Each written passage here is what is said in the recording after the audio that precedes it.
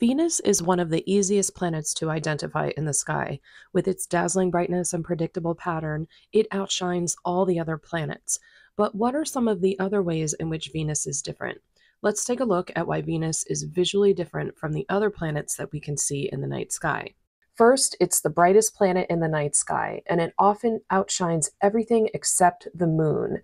Unlike other planets, it appears both as the morning star before sunrise and the evening star after sunset. Its steady, unblinking light contrasts with the twinkling of the stars, and it can even be visible in daylight under the right conditions.